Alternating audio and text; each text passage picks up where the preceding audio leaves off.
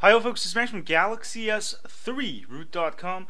So today we're going to turn our Verizon Galaxy S3 into a world phone, so we can put any SIM.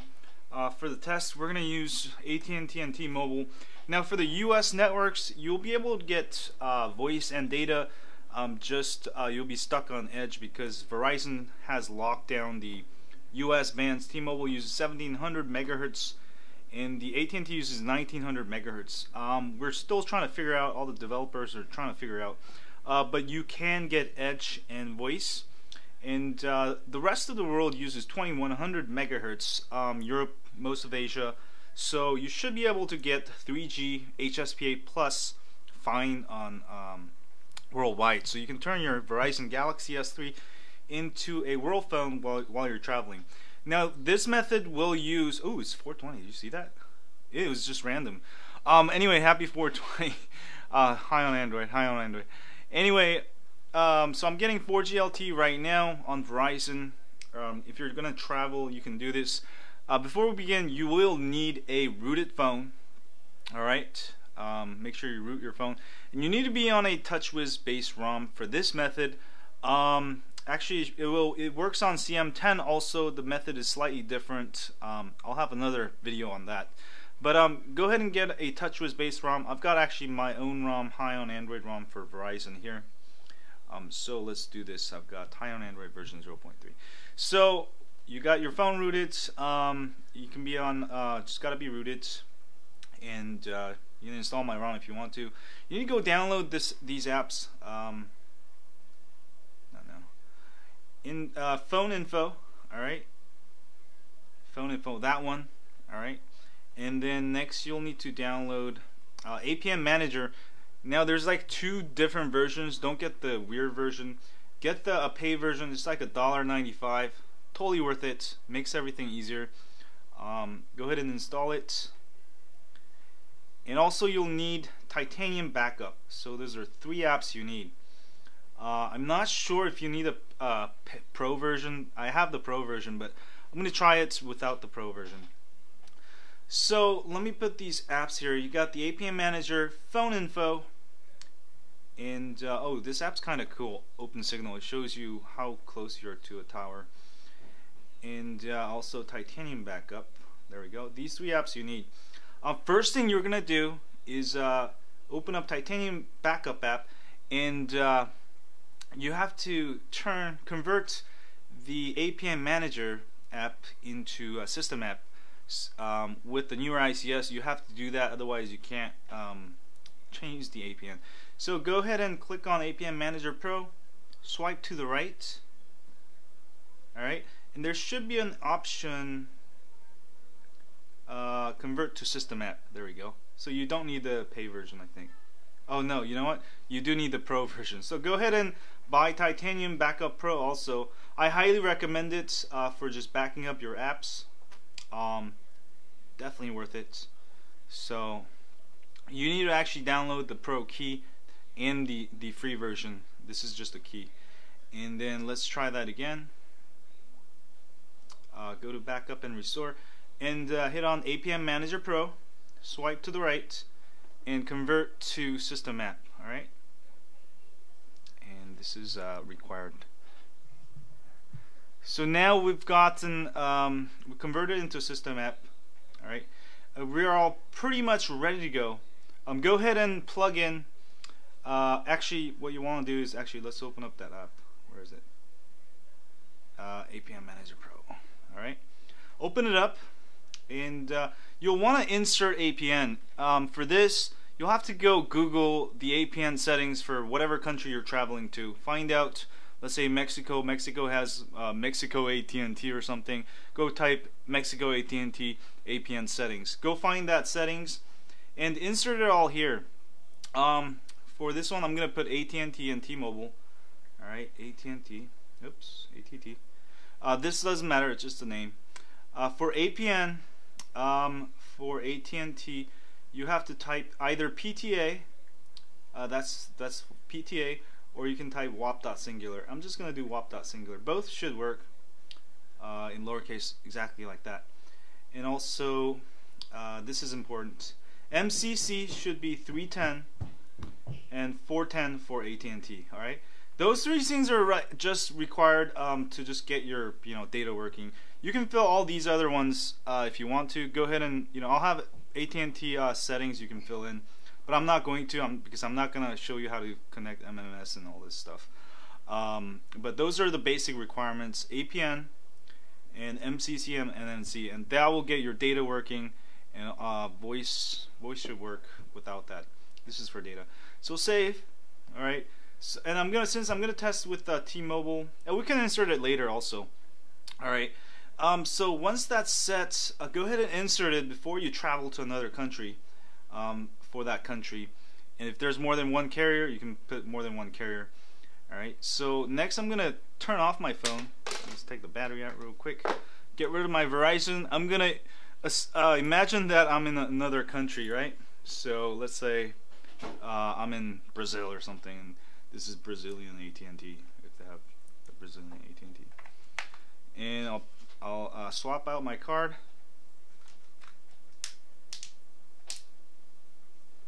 All right, and it'll be like, I don't want to get a rental phone. I'm gonna keep using my phone. Basically, all you're gonna do is change the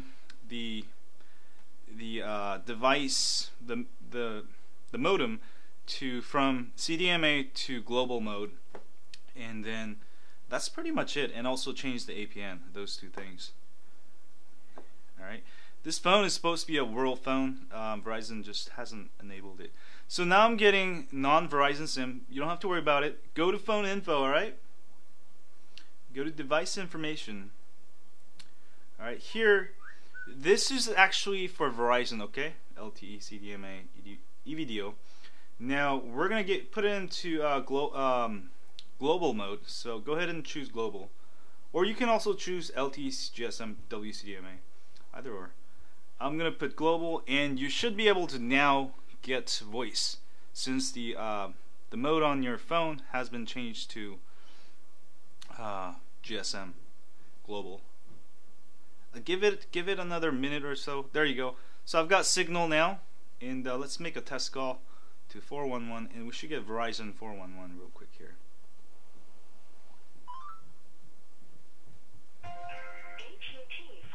I mean AT&T. So now my phone's working. Great. So what about data? So that's where APN comes in. So you're gonna go to Apm Manager, go to APN list, and you're gonna go find the APN you inserted earlier. Whoops. Which is down here. Which is ATT. That's the one I made, I think. Yeah. Or is that what? Yeah, ATT. All right. Now you should get edge data or 3G. If you try this outside of Europe, theoretically you're supposed to get 3G. So it depends where you are at. But for US carriers, it's locked down, so you're not going to get 3G. You're going to be stuck on edge because all the developers are still trying to figure it out. If you're not getting anything, then you can try PTA. So what I'm gonna, oh, never mind, I got it. So there you go. So edge is kind of slow, but at least my phone's working. And let's load up Engadget. So now my phone's working, and it's working. And if you're in another country, again, if you set the APN right, you should be getting 3G or HSPA plus. For the LTE, it's probably locked down. You're not going to be able to use LTE other than if you're on Verizon. So there you go. And now let's try another test. Let's try it on T-Mobile. So I'm going to swap out for my T-Mobile card here. And there we go.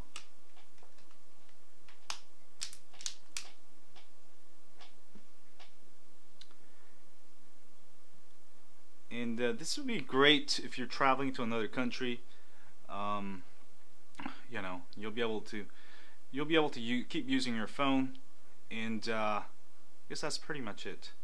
But one more note: if you do travel to another country, it's really good to have T-Mobile, because T-Mobile has Wi-Fi calling, which means even if you're in another country, if you have a Wi-Fi connected, it's like you can make free calls in the U.S. It's just like being connected to the US servers. Oh, there you go. So I've got Edge right there, and let me call 411. I didn't have to do anything. It's probably because I set it up. It automatically switched the APNs. So here we go. So you got that T-Mobile 411. So my phone's working, and let's go check out the Apn Manager here. It actually switched to T-Mo automatically. Sometimes it does that. If it doesn't, you can change it to T-Mo. I've actually inserted before this video. That's probably you didn't see it. But let me show you my settings. For T-Mobile, all you need is epc.tmobile.com for data, and also MCC should be 310, MNC should be 260. That's all you need for data, and for MMS messages and stuff, you can enter all that. But I don't bother because I don't use it. I use Google Voice, so it's as long as I have internet connection. But there you go. And now you should be getting Google, and you're on Edge service for. It's kind of slow, still loading. Edge service for T-Mobile. Now let's go ahead and switch back to Verizon. Let's say you took the plane back from Brazil, whatever, and you're landed, and you're like, I need my 4G LTE back. So go ahead and swap it back out while you're in the plane, and as soon as you land, simply start your phone and switch back to LTE using the phone info, and the APN should restore itself automatically. Now if you have some kind of trouble getting 4G LTE back when you come back, what you can do also is uninstall Apn Manager App using Titanium Backup App. What that will do is take out all the changes you did in Apn Manager. Oops, we got cut off there. I don't know how much of it got cut off. Anyway, once you come back to the US and you need 4G LTE, simply re-put your 4G LTE phone and SIM card, and then start your phone and go to phone info, device information, and switch the global back to LTE CDMA EVDO, and you should be back in business. And also you can go to Apm Manager and switch it back, but it automatically found the right APN for me. You can go here and change it back to one of the Verizon ones here. It should be one of these. You can also go to settings, more settings, mobile networks, access point names. It'll let you choose. Doesn't show you. It should give you a choice. Yeah, there you go. It's one of these ones. I know Verizon has a bunch of them. Oh, so it's LTE Verizon Internet. You can try that one. That should work, or the other one with the internet. EHRPD. I'll just use the one bottom here. Now, if you have trouble and you can't get 4G LTE back, what you can do is go to Titanium Backup App and uninstall Apn Manager. So go here, uninstall. All right. And this will erase all the settings you've been, working on, and restore all your APNs the way it was before you started all this mess. Go ahead and reboot, and I'll show you that in mobile settings you have all the Verizon APNs back. So I'll be back when this reboots. While this rebooting, I'll show you what I've been working on. Well, what's working for me. I've unlocked my T-Mobile Galaxy S3 using one of those SIM unlocking sites. AT&T card works just fine, but you'll not get any 4G LTE. Just a note. But I just want to give you that. I think out of battery here.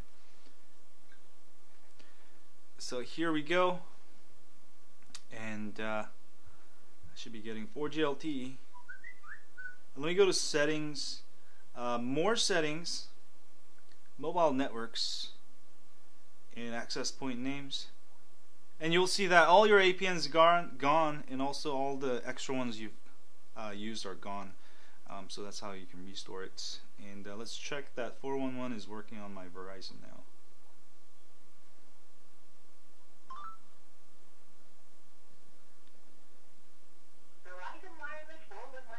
There you go. So that's how you can turn your Verizon Galaxy S3 into a world phone. Again, this will work outside the US. You'll get 3G and HSPA plus.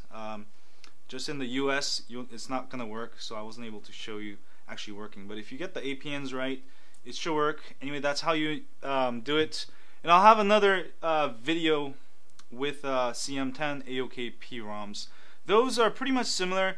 You can just, you don't even need those apps. You can actually enter the APN in the settings.